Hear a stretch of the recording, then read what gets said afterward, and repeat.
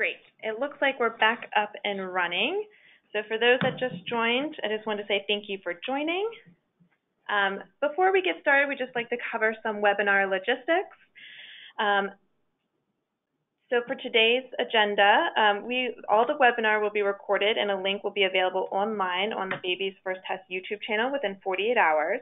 If you have any questions, please use the chat box within your GoToWebinar control panel. All questions will be addressed at the end of the webinar. If you need IT or technical assistance, please feel free to also use the chat box to communicate, and we will get back to you as soon as possible.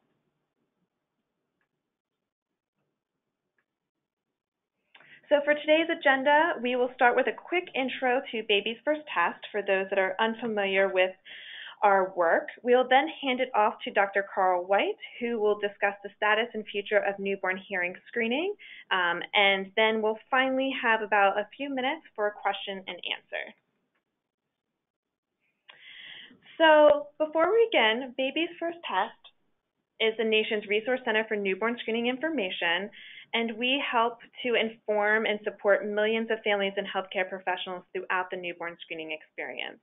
And as we talk about newborn screening, there's often a lot of focus on the blood test or the blood spot screening, but it's important to remember that newborn screening has three parts, including the blood test, hearing screening, and pulse ox. And today we'll be focusing on hearing screening. So how do we inform and support families and healthcare professionals throughout the newborn screening process? We do this in a variety of ways. However, one of the primary ways for educating and raising awareness about newborn screening is through our web platform, Baby's First Test. We also have our Spanish language site, spanish.babiesfirsttest.org. So one of the ways we do this is that we provide information on what to expect living with a condition. We also provide information about details on all state programs. So we work with state newborn screening programs to share information about what each state screens for, their policies and procedures. We also share information on all 80 newborn screening conditions, including early signs, treatment, and support services. You can also use our interactive maps for a national picture of what's being screened for. And then finally, we also offer resources for parents and healthcare professionals that you can either download copies of or request free copies. And then finally, we also offer ways for these communities to connect, whether you're a healthcare professional, family, community member, or someone who's just simply interested in newborn screening. We have ways that you can do this through our Ask the Expert tool, our public square forums, as well as through social media.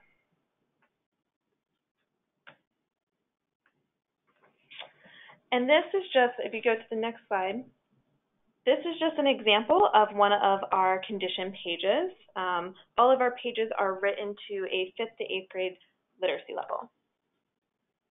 So since Baby's First Test got started in 2011, we've had over 2.6 million visitors, 3.1 million sessions, and over 5 million hits. We wanted to have a better idea of who was actually coming to the site, whether they were finding everything they were looking for. So in 2015, we conducted a user survey to find out who exactly was coming to the site. Through that user survey, we found that approximately half are family members of newborn, and the other half are health professionals looking for information. We also have a small slice that identify themselves as advocates. And through this, we also learned that about 65% reported that they learned something that they didn't know before, and that they're really able to find the information that they were looking for. And by looking at both our site and through the analytics, we realized that while both of our sites are mobile friendly, a majority of the users coming to our site are using their mobile devices. So in 2015, we developed a mobile app. The app is available both through Apple Store as well as through Google Play. And this is for people that are really interested in making sure they have information at the touch of their fingertips. You can search for state information. You can search for condition information. You can also save your searches. And then, as I mentioned earlier, we have many different ways to learn, connect, and share, in addition to our main content pages. During this time, since we have such limited time here today, I'm only going to focus on the Resource Center today. But if you have any questions at the end of this presentation, you can feel free to email me. So through our Newborn Screening Resource Center, it's just a one-stop shop for information and resources for newborn screening. And these resources, they're created for expecting parents, the general public, healthcare professionals, parents, policymakers, and more. There's many different types, so you can filter by type or you can search by keyword. You can also use our resource key to find if they were developed by Baby's First Test, by another organization, or by a state program. And if you're interested in adding your educational resource or you're not finding what you're looking for, you can always email resources@babysfirsttest.org. And finally, we have lots of exciting content and new things coming to Baby's First Test.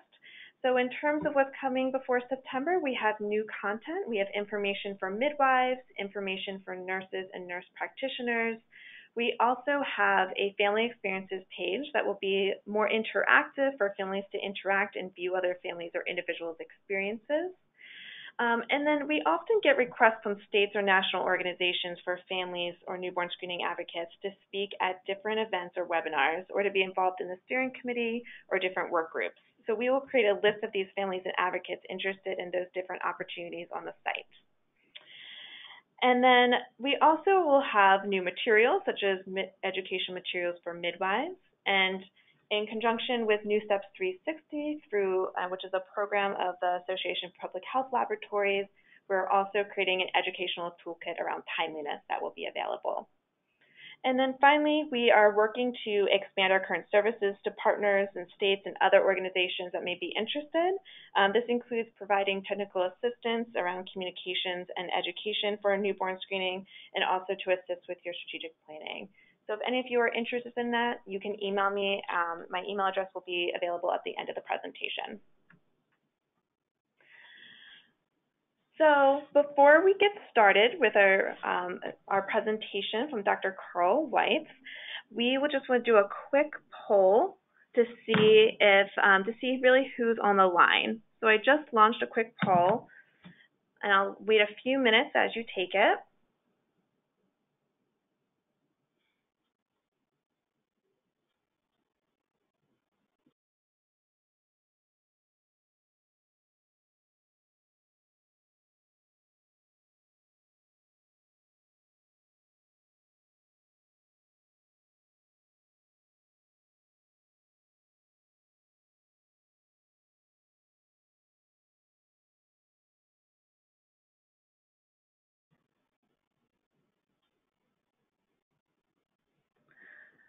So I'm going to share the results. I see that a few of you are advocates. We have a mix of healthcare professionals, state employees, and public health professionals, which is great. So great. Now I'm really excited to introduce Dr. Karl White. Dr. White is a professor of psychology at Utah State University and the founding director of the National Center for Hearing Assessment and Management, also known as NCHAM. He is nationally and internationally recognized as one of the world's leading authorities on early identification and treatment of hearing loss. He has hundreds of publications and presentations at scholarly meetings and has been an invited speaker to 31 countries where he has assisted in the implementation of newborn hearing screening and intervention programs. He also serves on many national and international advisory groups for organizations. And I'm going to hand it off to you, Karl. Thank you, Jackie. Okay, I'm delighted to be here today. It's a great opportunity to be able to partner with Baby's First Test. Newborn hearing screening is a latecomer in many senses to the newborn screening realm, with the first programs being launched in the mid to late 1980s, by the time which newborn screening programs were well established. And so it is wonderful to be able to talk with all of you about the status and the future of newborn hearing screening, because I think that there's a lot of information out there that will be useful to people and will enable us to run even more efficient programs. Let me just check a couple of technical things here. There we go. So many people don't realize that permanent hearing loss occurs more frequently than any other condition we can screen for at birth. If if we took a random sample of 10,000 children born in the United States and looked at the congenital birth defects or diseases that we can screen for, then 30 of those children would have hearing loss at birth, would be deaf or hard of hearing, compared to only 11 with Down syndrome or 1 with phenylketonuria or PKU. So congenital hearing loss occurs more frequently than many other conditions with which people are much more familiar. Just to go back a bit in history and give you a context for all of this. This is a picture of Helen Keller, who was both deaf and blind, shown with one of her benefactors, Alexander Graham Bell, and her teacher, Annie Sullivan. Many people know how successful she became in spite of being both deaf and blind. This is some old footage showing how she learned to communicate with other people in spite of being deaf and blind. And it's this ability to communicate that enabled her to be so successful as a social activist, as a speaker, as an advocate for people with disabilities. Later in her life, she was asked whether it was more of a disability to be deaf or blind. And her answer surprised many people. She said that deafness was a far more limiting factor. And the reason she gave is what emphasizes to us how important it is to be engaged in newborn hearing screening programs. She said, blindness separates people from things, but deafness separates people from people.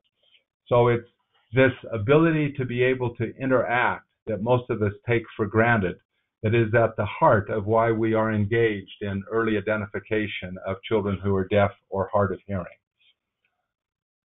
Children who are deaf or hard of hearing communicate in a variety of different ways.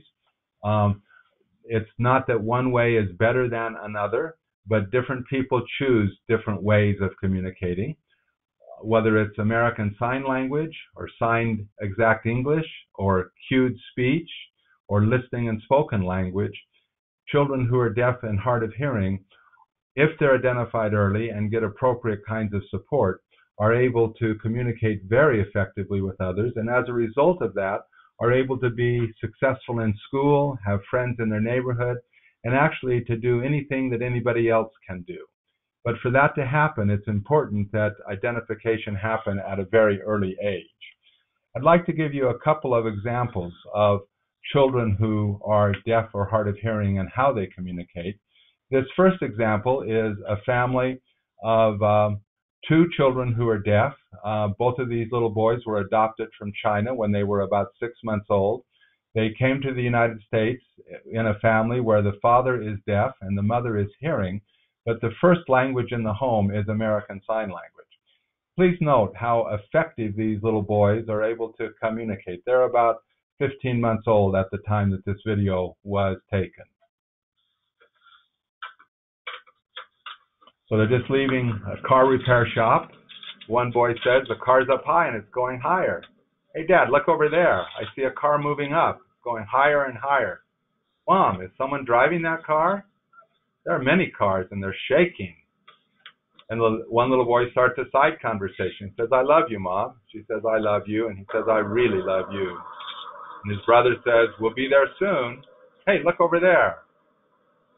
Yeah, it's an airplane. I see it, and it's flying. Yeah, an airplane flying. Hey, Dad, pay attention to me. Trains go fast. I'm looking for a propeller. Where is it? Yeah, where is one? I don't know. Up in the sky. I don't know. A helicopter. Oh, you're talking about a helicopter. Where's a helicopter? Is it up in the sky? Where? I don't know.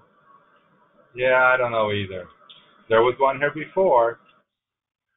Okay, I think many people don't realize how effective a language, sign language, can be.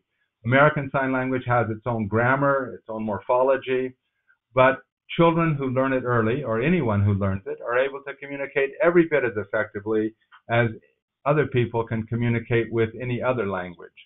Note how these children are able to remember things in the past and talk about that, project to the future.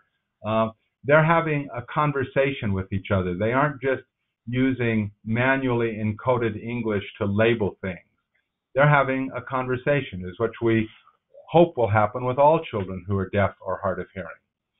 Now let me give you another example. This is a classroom of children from the mid-1970s, and this classroom focused on listening and spoken language. And because technology wasn't as advanced as it is today, we weren't nearly as successful in having children use listening and spoken language then as we are now. So I'm showing you this next little clip to give you a historical perspective from 40 years ago, and then I'll show you a clip from today of what happens. So this little girl has bilateral severe to profound hearing loss. So she has some hearing and wears a hearing aid. And these little packets you see on front of the children are the hearing aid batteries. So listen to this little girl and see if you can understand what she has to say.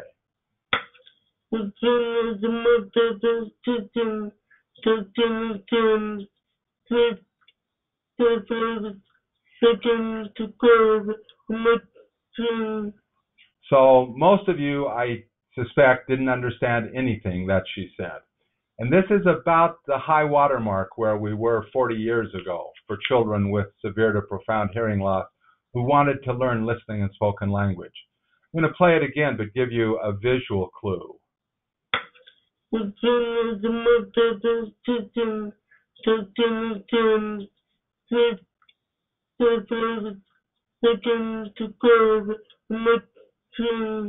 with the visual clue, most of you could understand much of what she had to say.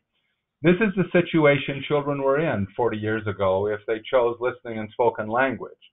As their family and those who spent lots of time with them became accustomed to the rhythm and the cadence of their speech, they were able to get most of it. But that's only half of the communication. So they could express themselves so they could be understood, but it was still very difficult for these children to get receptive language and to really participate. So for their family, it's like what you saw on the second slide, but when they went to school or to the neighborhood or to church, it was very difficult for them to communicate successfully. Now let me play you a clip from two little boys who have profound hearing loss. So their hearing losses are more severe than this little girl's. The difference is that they were born in the mid-1990s. They were identified very early, fit with hearing aids, and then a short time after received cochlear implants. Listen to them communicate. Hey, I'm AJ. Yeah! Hi, my name is Gibson. People are special in different ways. One of the things that makes me feel special is I'm deaf. I'm deaf too, and deaf means that your ears can't hear. AJ and I have special things to show you. They're called cochlear implants. They help us hear. Cochlear implant is a big word, so I call them CIs. C is for cochlear, and the I is for implant. CIs are amazing because they're like bionic ears.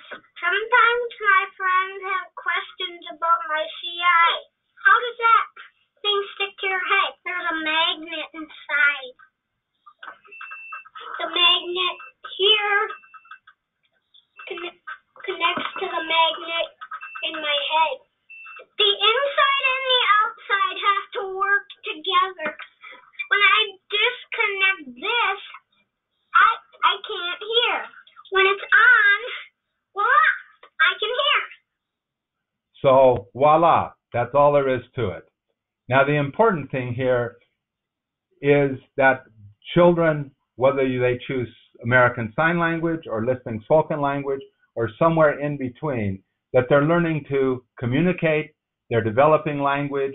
The development of that language will help them to be successful in school and in their neighborhood and to be able to do anything they want to do.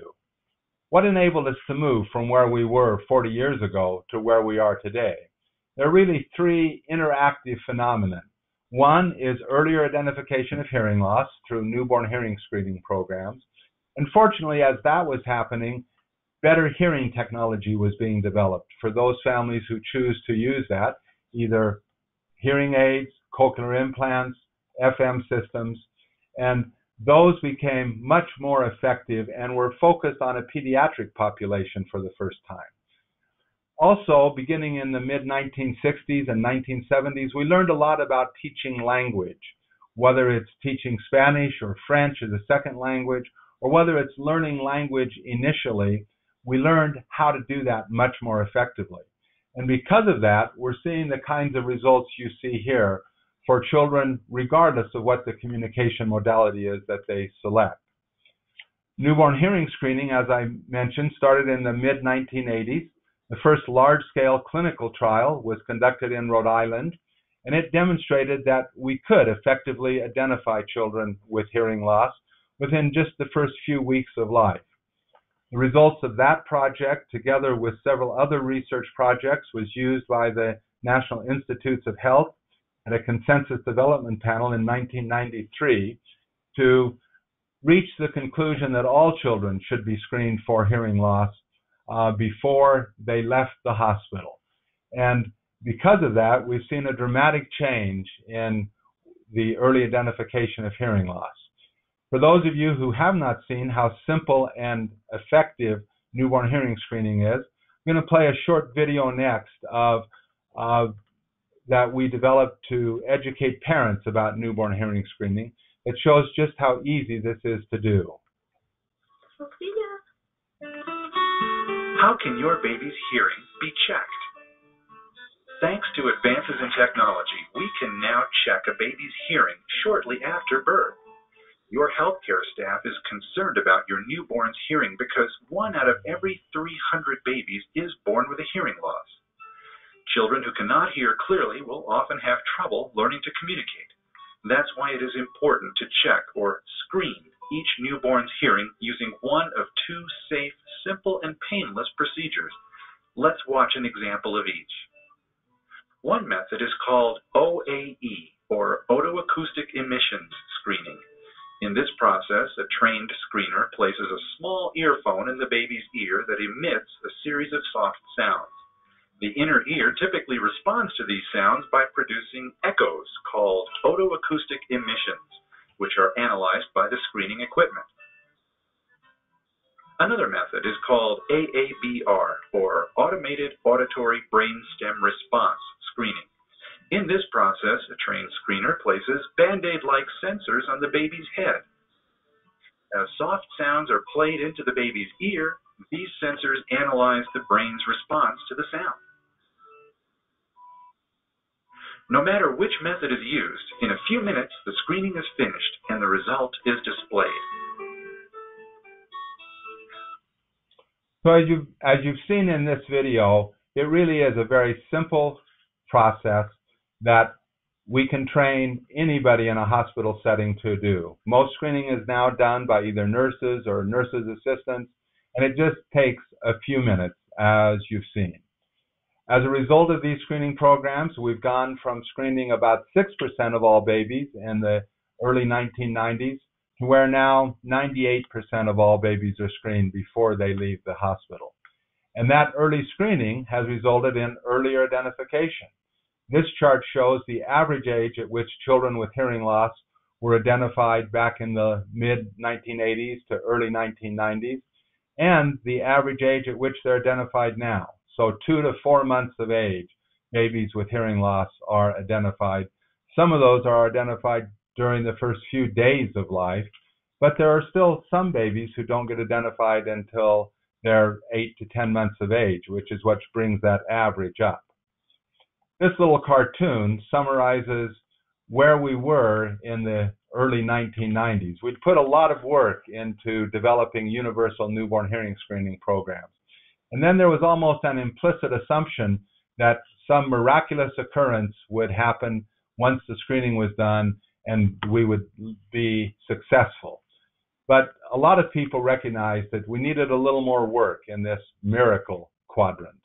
And so we began focusing on the diagnosis, early intervention, medical home, data management, program evaluation, and family support. And for the last 25 years, that's where a lot of the effort has been put, is to make those parts of the process more successful.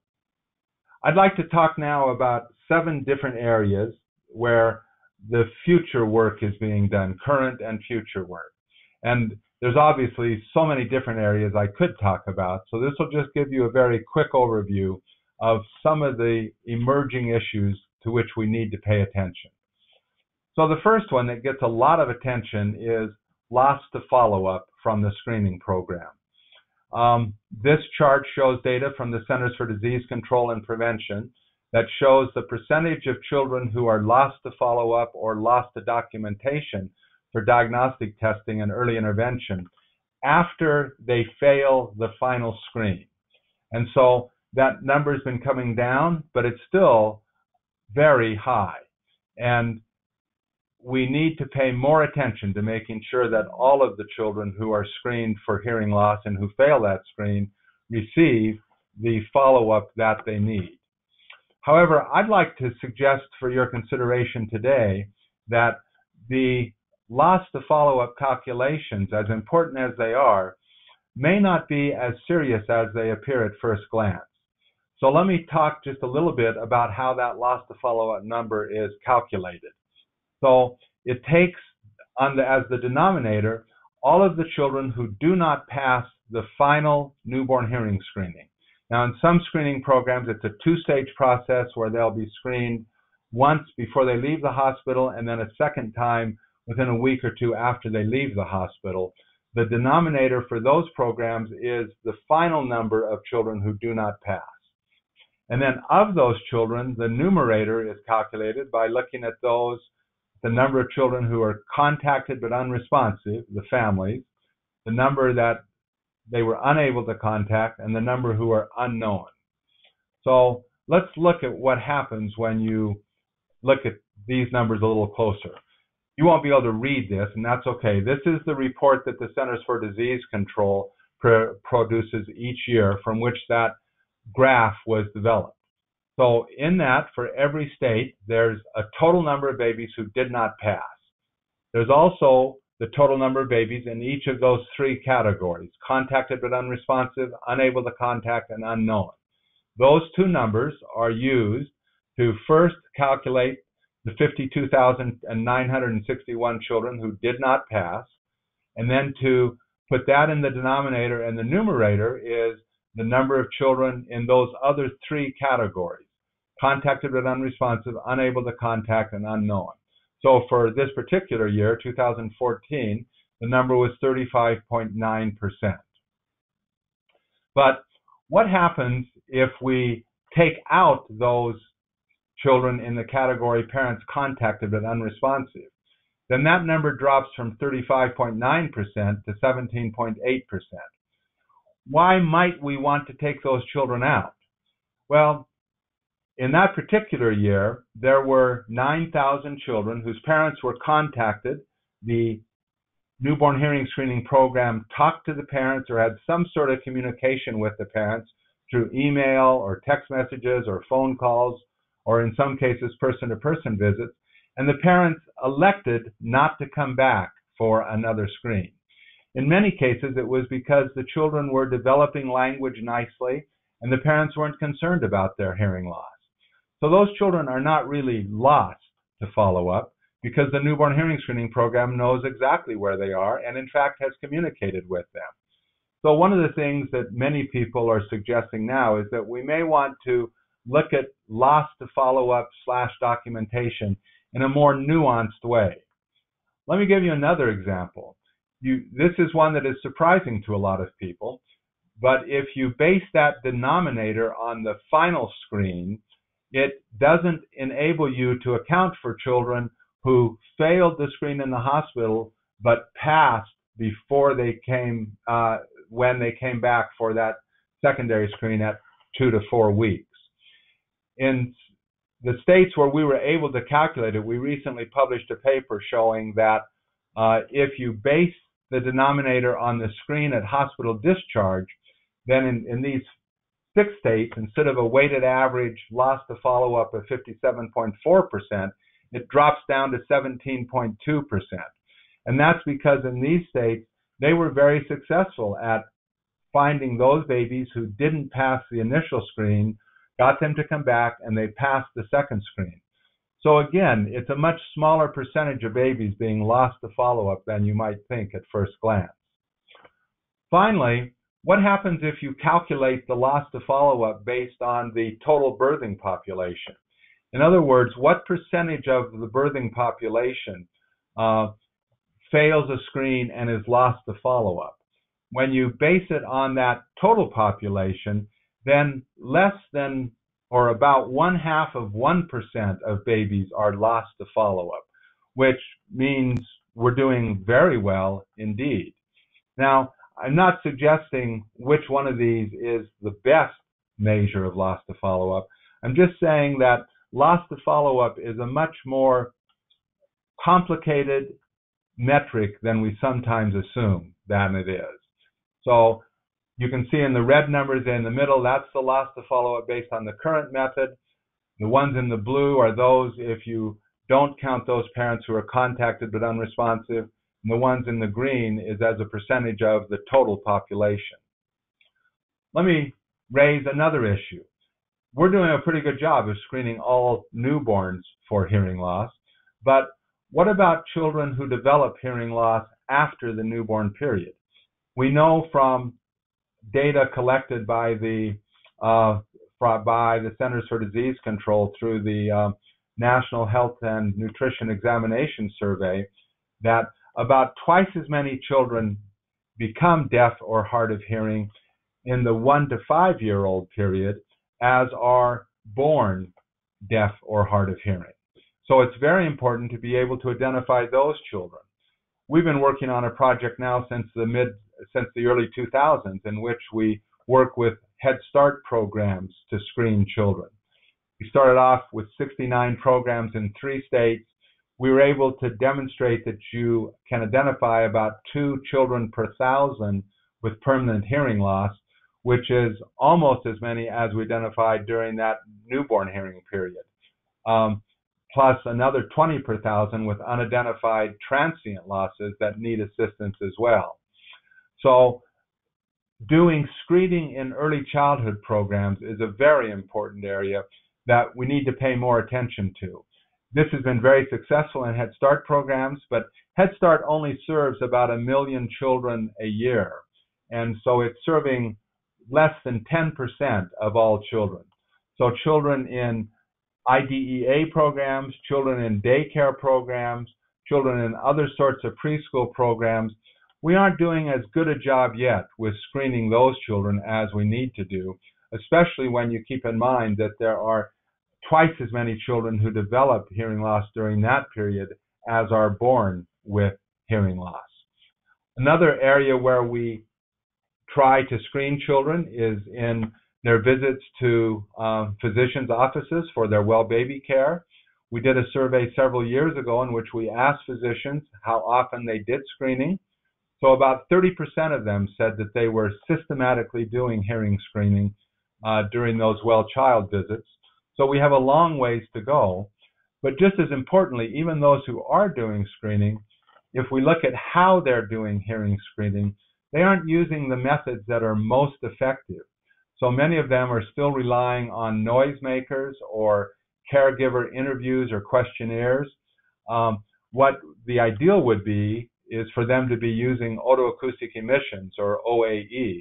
You can see on this chart only about 50% of those who do screening, and that's only 30% of the population, are using otoacoustic emissions. Higher percentages are still relying on methods that are not nearly as effective. This chart shows a roadmap that we worked with the American Academy of Pediatrics to develop. I know you can't read it. I'm going to highlight part of it that's the most important right here. But this has been distributed to all members of the American Academy of Pediatrics and many people in the American Academy of Family Physicians as well. One aspect of it is that it recommends that for all children with hearing loss, that they be referred to an ophthalmologist and to a geneticist to collect additional information. So in 2006 and again in 2012, we did national surveys of physicians and asked them how often those recommendations were followed. It was in an open-ended question where we said, assume a newborn for whom you are caring is diagnosed with moderate to profound hearing loss. If no other indications are present, to which specialist would you refer the baby? And so it was open-ended, so there were no hints. Less than 1% said that they would refer babies for an ophthalmological evaluation. Only about 9% said they would refer for a genetic evaluation. 75% said they would refer for an otolaryngological evaluation. That sounds good compared to the others, but still is alarming that 25% would not refer to an ENT. So we have a long ways to go in terms of educating physicians. We also asked them when a baby could be fit with hearing aids, and it's alarming that about 50% of them didn't realize you could fit a baby with hearing aids until the baby was 6 months old or older. They did not realize that you can fit babies with hearing aids at just a few weeks of life. And in fact, that's the most effective time, if the family chooses hearing aids, that they should be being fit. Let me turn to another area now, and that's delivering early intervention services to families. There has been a lot of work in the last 5 years focusing on using two-way video conferencing to do what we call tele-intervention, to provide services to families, since many children who are deaf or hard of hearing live in areas where it's difficult to get services because of the specialized nature of those services. I'm going to play you a little video of this little boy when he was just a baby receiving tele-intervention services. You'll see his mother and him in a room in their home, and then a speech-language pathologist in a remote setting working with this family. Hi, Alex. Hi. Looking up. So why don't you just present the sound, Nancy, and then we'll see if he, has any reaction, just to your voice. No toy. You just want to present the sound first, and then we'll see if he looks and starts turning to you or anything like that.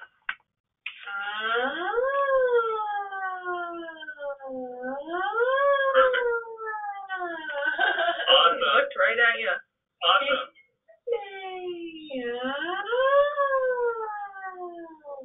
You a toy?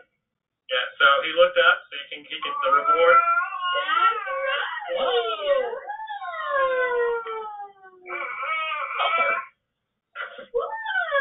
You've never done that before. He shoots and scores. Yes. That was amazing. That is really the first time I've seen that. That's great. Okay, this slide shows the results of a randomized experiment we did with children who were either randomly assigned to be in a face-to-face early intervention group or a tele-intervention group. And as you can see here, children in the tele-intervention group actually did better than children in the face-to-face group. So this is becoming a much more widespread, it still has a ways to go, but many more people are exploring now the use of tele-intervention as a method of getting services to children who are identified through newborn hearing screening programs. Our website at infanthearing.org contains a resource guide that includes training videos, license agreements, other things that a learning community that is focusing on tele-intervention contributes as a way of assisting others in developing those programs. A fifth area is that we need to remind ourselves of the population being served by EHDI programs. This graph shows the percentage of children reported to the Centers for Disease Control in each of the various areas. And notably, almost 40% of the children being identified are children with unilateral losses. Another 14% with bilateral mild losses, and another 18% with bilateral moderate losses.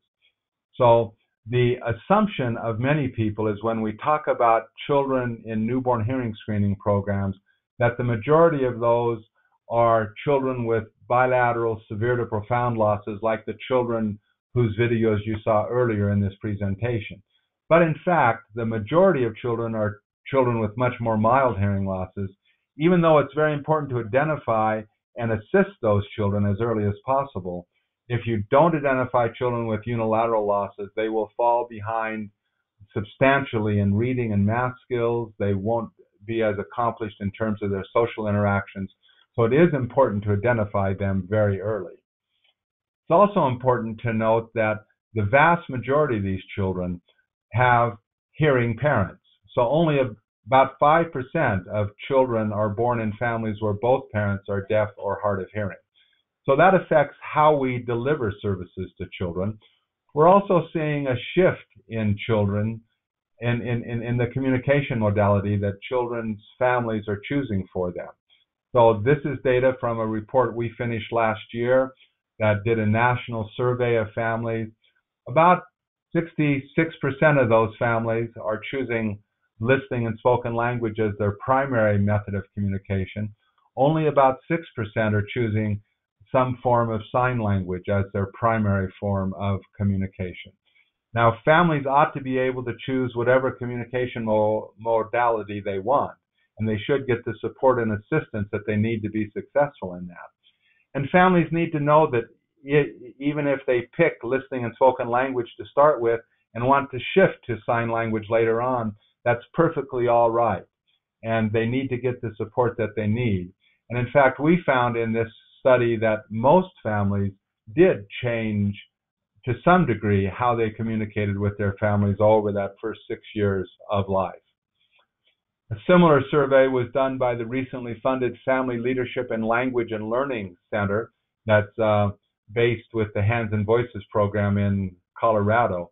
And they found similarly that the majority of families are using English as their primary mode of communication. The snapshot study that I referred to a moment ago includes a lot of other information that should guide us in terms of how we design and deliver services to children. So snapshot stands for Systematic Nationwide Analysis of Program Strengths, Hurdles, Opportunities, and Trends.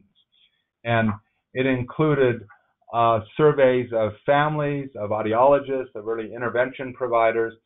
One of the notable findings in the report was that almost 20% of families felt that there was a large or even an unbearable financial burden associated with providing support to their child who was deaf or hard of hearing. So in an era of free public education and the Individuals with Disabilities Education Act, where we assume that all of these families are getting the services they need through the public education programs, this data shows that a significant number of families are not getting what they need. There are a number of federally funded groups that provide family support, and we asked families how aware they were of those programs. And the kind of yellow color on the left-hand side shows that a large percentage of those families are not very aware of what these resources are. So part of the problem in families getting what they need is making sure that they know what's available now. And we still have a lot of work to do in that area. We find that almost a third of the families reported that they were arranging for supplemental private early intervention services because they didn't feel like their child who was deaf or hard of hearing was getting what he or she needed through the publicly available programs. Almost 2/3 of audiologists reported that they had requests from parents seeking supplemental early intervention services. And we found that very few of the personal preparation programs for teachers of the deaf provide coursework or practical experience focused on early intervention or early childhood education. We also asked families what kinds of services they needed and were able to get, or what sorts of services they needed and had problems getting. And you see that there's almost half of that sample wanted to have more opportunities to interact with adults who are deaf or hard of hearing. 22% of them said that they got what they wanted, but 23% said they wanted it but couldn't get it. Similarly, an even higher percentage said that they wanted to be able to meet with families of children who are deaf or are hard of hearing. and about half of that group was unable to get those kinds of services. Going down further, you see that most of the families were able to get things like speech-language therapy, assistive hearing devices, family training. But this does point out some areas where we need to do some additional work. The seventh area I want to talk about very briefly is cytomegalovirus, or CMV. Cytomegalovirus is a very frequent virus in the population. Almost all adults have been exposed to it. It causes almost no problems for the vast majority of people, something akin to a mild cold. But if you contract cytomegalovirus during pregnancy, then about 20% of the babies of mothers who contracted during pregnancy will be born with congenital cytomegalovirus. And for some of those children, so about a little less than 1% of all babies are born with congenital cytomegalovirus each year, about 0.75%. So it's about 30,000 babies, and of those babies, a fairly large percentage will be deaf or hard of hearing. Another significant group will have serious intellectual disabilities. Some will be born with cerebral palsy. A few babies will die. This is a very important condition that we need to pay more attention to. Interestingly, this data comes from a survey done each year by the Centers for Disease Control. And if you look at the awareness of a condition versus the incidence of the condition, it's very interesting. So only 6.7% of the population surveyed had ever heard of congenital cytomegalovirus, but it affects 6,000 children a year. You compare that to children born with HIV/AIDS, 86% of the population was aware of congenital HIV/AIDS. That only affects 30 children per year. So we've got a disproportionate awareness to incidence, and we need to do a better job of making people aware of it. A 2007 study found that only fewer than half of OBGYNs discussed cytomegalovirus with their patients. And so this is one of the first areas where we need to be putting more attention, is to make sure that people who are pregnant or becoming pregnant are aware of cytomegalovirus. The good news is that the incidence of congenital cytomegalovirus can be reduced dramatically by using good hygiene. So by washing hands frequently, especially after changing diapers or wiping noses, not sharing food with toddlers, kissing babies on the forehead instead of the lips, and wiping down toys and surfaces, we can dramatically reduce the incidence of congenital cytomegalovirus. There is not yet a vaccine for it, and there are treatments that are still off-label. FDA has not yet approved treatments. So there's a lot of work to be done, but one of the things is to help people to become more aware of the importance of detecting cytomegalovirus and preventing it. So my last slide, this is our website, www.infanthearing.org. Contains information on all of these things I've talked about only very briefly. We are excited to be partnering with Baby's First Test because it's clear that congenital hearing loss, if it's undetected, causes serious problems for children.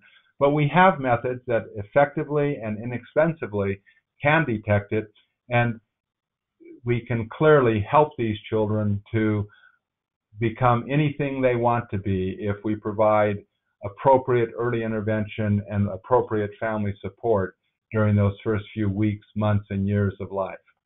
So thank you for giving me the opportunity to share this information for you, and I think we still have a few minutes for questions. Thank you so much, Dr. White. That was a really great presentation. I think it gave a really great overview of kind of where we are and where the future holds. We do have some time for questions, and I believe we already have some questions in. One of the questions had been about sending guidelines to them, to the attendees, which I believe the guidelines they were referring to is maybe AAPs. I can work with Dr. White on getting some of those guidelines, and then we'll include it in your follow-up email. And then I have two additional questions for you, Dr. White. One is, what are the best ways to improve the newborn screening long-term follow-up rate? And I'm assuming that's around hearing. Yeah. The states that have been most successful in reducing or keeping the level of loss to follow-up very low are those states who have been able to devote resources to follow-up coordinators, so that have an effective system for reporting the information to the state-based EHDI program, and then there's someone at the state who has time to follow up with those families and to assist them in getting in for the next test. Some of the states that have done that most effectively have been able to pair that with family engagement. So there's some programs, they go by different names, but one of the most popular names is called Guide by Your Side. And so there's actually someone who has a child who is deaf or hard of hearing who works for the state EHDI program, who then contacts that family when they don't pass their newborn hearing screening test and helps them to make arrangements for the next step. And that seems to be a very effective strategy. But it takes a little bit of money to be able to hire those people and to support them at the state EHDI program. Great. I have another question that says, any data on the % of infant and toddlers in early intervention programs that have had their hearing assessed? There are not good data on the percentage of children in infant and toddler programs. There are several studies that have demonstrated that when you go in and systematically screen those children, that you find a relatively high incidence of children with hearing loss. One of the problems is that the techniques used to screen babies in those infant and toddler programs are sometimes not the best practices. And so they rely on parent report or on behavioral measures, noise makers, etc. In those cases where there have been targeted research studies that have used otoacoustic emissions or pure tone audiometry to screen children in those programs, then we find a much higher percentage of children. There are resources available on our website as well as some other places, but if you go to kidshearing.org, there's step-by-step resources that can help people to do that screening effectively. Wonderful. We have a question regarding the CDC. It says, why would the CDC consider parents who respond but don't come in be considered unresponsive? Looks like we need better data.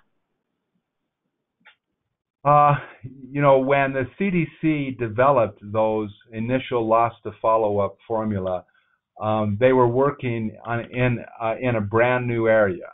And I think using that final number of children who don't pass the final test is a reasonable way. But over the last couple of years, as this data has become clear, the CDC is now beginning to revise those guidelines. During this last reporting year, which was 2015, CDC provided states with the option of including parents who were contacted but unresponsive or not including those parents. So they want to be able to compare the results going forward with results in the past, but they've also provided kind of a two-track system so states can report it in both ways now. So I think those things are evolving, and as we get more information, then the CDC has been very good about helping to refine and adjust those reporting tools. Great, thank you. We have one last question, it appears. It says, when should a premature infant be tested based on chronological age or corrected age? So a premature infant will sometimes have other medical conditions which are more important than detecting hearing loss. And so it's not a matter of using corrected or chronological age. It's a matter of testing the baby as soon as it's possible after the baby becomes medically stable. So if the baby's born 4 weeks premature and is medically stable, they should be tested immediately. So the auditory system is fully developed when the baby is born, even if they're premature. But if there are other medical issues that are so serious that they may take precedence over hearing testing until the baby becomes medically stable. Wonderful. And it looks like a couple more questions came in. Can breastfeeding transmit CMV? Yes, and that's why it's important to know whether the baby had congenital CMV or not. And to do that, you need to do the testing for congenital CMV before the baby is 3 weeks old. Great. Do you have any updates on the new JCIH guidelines? I am not a member of JCIH. I do talk to my friends who are members of JCIH. They are very close to releasing the updated guidelines. I know that it's been submitted to a journal for publication. The committee has pretty well finished their work. They're just now working with some questions and clarifications from the editor of that journal. I would expect it would be out within the next couple of months, but it's a little hard to predict. Great. I have a question that says, is there a way to compare the long-term follow-up LTF percentage with a state that has a program like Guide by Your Side and a one that doesn't? Is there a significant gap in the success rate? You can compare states that have those programs and those that don't. The problem is there are so many other concomitant variables that might affect loss to follow-up as well, that it makes it difficult to draw any definitive conclusions. I think the evidence is pretty clear that states who have the wherewithal to devote resources to loss to follow-up coordinators and have that kind of parent-to-parent interaction do very well. But there are other states who have other programs in place that also do well. So a definitive comparison is really not possible.